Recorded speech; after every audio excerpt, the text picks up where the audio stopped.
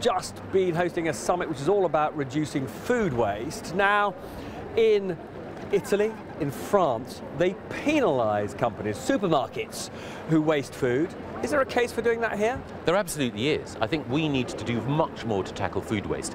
The amount of food that we waste is both an environmental but also a moral scandal. When we produce so much food, we inevitably mean that land, water and other resources are being used in a way which is, to my mind, wasteful and spendthrift of the Earth's resources. We need to be far more careful in using these resources. But it's also the case in this country that there are tons, hundreds of thousands of tons of edible food which could be distributed to those in need which is not being distributed, which is why we've announced today that we're spending £5 million in additional money in order to ensure that we can help companies that want to ensure that the very poorest in our society get that food. That's an incentive, but if necessary in the future, then perhaps penalties might be required as well. So just to be clear, you're looking at carrots at the moment, but the stick of fines for companies that waste food is something you're considering? We're absolutely looking at carrots, we're looking at incentives, but it is also the case that we want companies to measure and we will monitor their performance.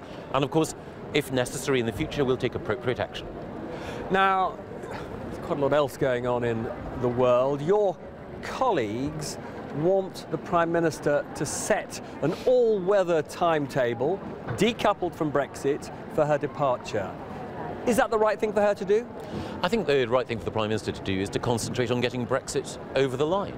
The talks in which I'm playing a small part with the Labour Party are a way of trying to ensure that we can have a majority in the House of Commons that will ensure that we can get the withdrawal agreement passed.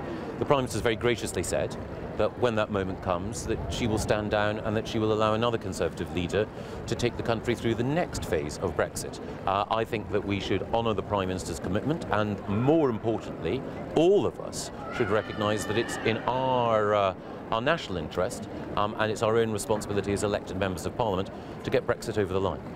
So to be clear, you would urge the trade union of Tory MPs, the 22 committee, to drop its demand for her to set a timetable for her departure? I'd never give any instructions to backbench colleagues, certainly not. But my own view is that the Prime Minister has been clear that if Brexit is delivered, if we get the withdrawal agreement over the line, she will then stand down. And I think the most important thing at the moment is that we do that. The most important thing, and certainly events over the course of the last few weeks only reinforce this in my mind, is to ensure that we leave the European Union in an orderly way.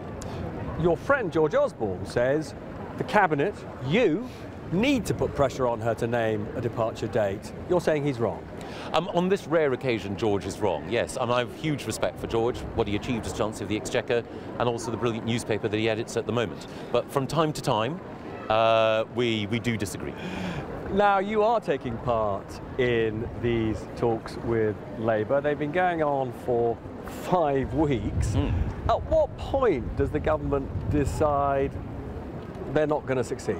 Well, quite a lot of effort's gone in, I should say, on both sides, from both Labour and Conservatives in these talks, and they have been cordial, constructive and serious, but there are big issues on both sides, and one of the things that I respect is the need for the Labour leadership to feel that they can take their members with them.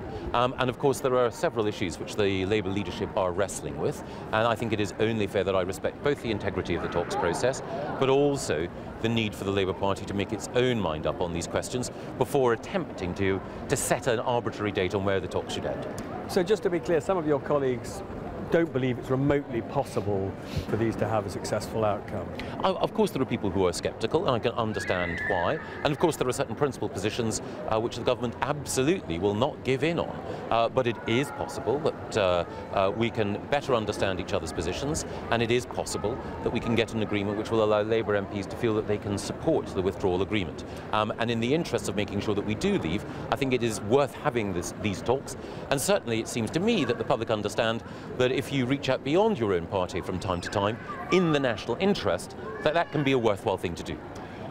Okay, but on the question of red lines, the Labour Party is absolutely clear that there will be no deal unless the government is prepared to give a commitment to permanent membership of the customs union. Is it conceivable you can make that offer to the Labour Party? I think, to be fair to the talks process, I have to respect the confidences of what's said inside it. And I understand why you characterise Labour's position in that way, but actually the talks are more fluid and more complex than that characterisation accurately conveys. So it's not a criticism of your journalism or your commentary, it's just in talks, people put forward propositions, put forward positions, they are tested. In the end, nothing's agreed until everything's agreed. It may well be that either Labour or the government say, I'm terribly sorry, there is not a deal here to be done. But at the moment, the process of exploring different positions is going on, and that's what you would expect to happen in any negotiation. All right, but then if that is not a completely accurate depiction of Labour's position, most people, like myself, have said that it is an absolute red line for the Prime Minister that the government can't commit to a customs union that would make it impossible to do trade deals with third countries. Is that a fair characterisation? Sorry, is that a fair characterisation of the government's position?